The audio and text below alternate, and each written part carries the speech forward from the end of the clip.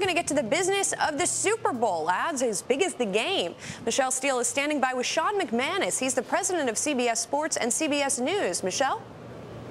Hey, Sean, thank you so much for taking time out today. I want to talk, of course, about the business of Super Bowl. The ads are basically as big as the game. How much more did you get this year? How much did you get for a 30-second ad? And how much more did you get than in 2007, the last time that CBS aired the Super Bowl?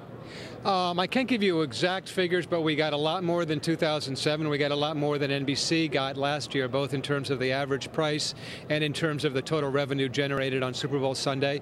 We're the beneficiaries of the fact that the NFL ratings have been so unbelievably strong this year, and the fact that, quite frankly, the ad marketplace is a lot stronger than it was last year at this time. Right, and NBC said it generated $206 million this year, so you obviously generated more than that. As far as ads go, there are 13 Super Bowl ad virgins, so to speak, right. More than in 2008 and 2009. Why demand from first-timers? I think part of it is that the ratings for NFL football have been so strong this year, and we went to the ad marketplace a lot earlier than we normally would because of the state of the economy. And I think people are realizing more and more every single year that if you want to reach a particular audience, and a huge audience, one of the most efficient ways and the best ways to do that is to advertise in the Super Bowl. So, I mean, I'm encouraged by the fact that there are so many new advertisers. Plus, we've got, I think, 6 car companies in there, and we look at the state of the automobile industry in this country. The fact that there are 6 car companies, I think 4 or 5 of whom are foreign car companies, I think speaks really speaks well to the fact that we've sold out so well. I want to talk about those car companies a little bit. The domestic automakers obviously sitting on the sidelines here in a major way. What has demand been like? They were the big sponsors for the pregame, postgame shows. What has demand been like for those shows from an advertising point of view? Well, I think the foreign car companies have looked at this as an opportunity, quite frankly. The fact that the domestic car companies are not as dominant in sports or as dominant in pro football this year, I think the foreign car companies are saying this maybe is a really good opportunity for us, and they've grabbed that opportunity in the Super Bowl. So foreign automakers really stepping up here and filling that void, so to speak.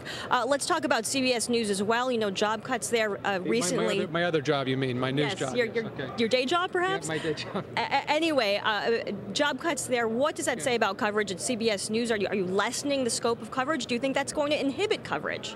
I do not. I will say that we are going through what every single media company in the world is going through, adjusting to a changing marketplace.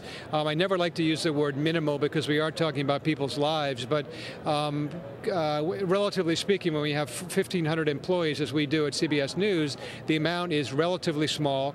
It's not going to affect our commitment to news. It's not going to affect the quality of our coverage, which I think over the past couple of years has been extraordinary. So I hate the fact that we're doing it, but it's not going to lessen what we're doing at CBS News. Okay, and very, very quickly here, the Masters coming up in April. How are you going to promote it? Obviously, maybe not going to be able to use Tiger this year. Tell me about that a little bit. Well, we're going to promote the golfers who are there, and if Tiger is there, he'll be part of our promotional campaign, and if he's not, he won't. Obviously, we'll discuss Tiger and his absences if he's not there, and hopefully if he is there, he'll be in the leaderboard, so that'll be, I think, an amazing story for CBS Sports if he is there, and if he's not, it'll be a story also. All right, we'll check it out. And I imagine you're going to be going to the game on Sunday, so we'll see you there. Sean McManus, CBS Sports and CBS News.